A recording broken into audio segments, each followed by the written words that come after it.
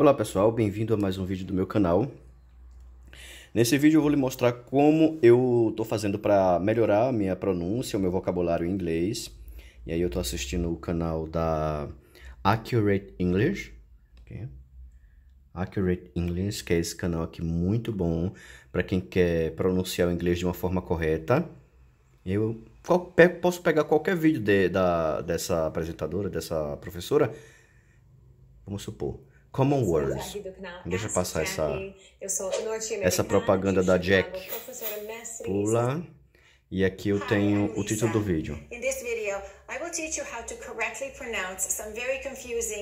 Don't make these mistakes. How to pronounce common English word correctly. Muito bom. Let's learn the correct pronunciation so that you can feel more confident when you're speaking English. Adiantar um pouquinho aqui. They are. So we say they are happy. Contraction for they are. Same as when you say over there.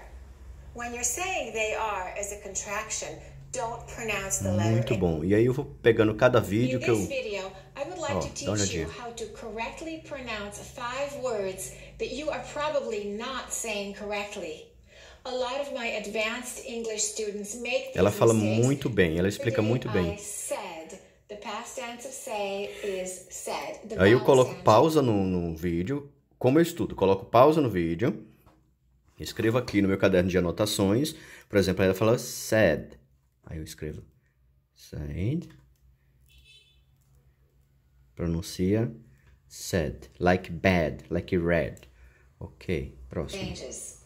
Let's review all 3 of them. Say, says, said. Ok. Let's look at the next word. What do we do with that E? E aí eu vou anotando aqui no meu caderno, que são as minhas anotações, tudo que eu aprendi em inglês, seja ela no vocabulário, seja ela novas frases.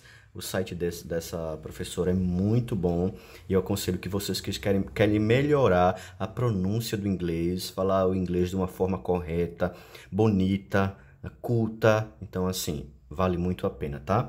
Aqui o site Accurate English. Esse é o canal YouTube que você pode acessar vídeos gratuitos. E não esqueça, na medida que você vai assistindo os vídeos, anote tudo no seu caderninho, ou seja, no caderno de vocabulário, no caderno de anotações. Se você não anota, você se perde e você não aprende, tá? Um abraço e até a próxima.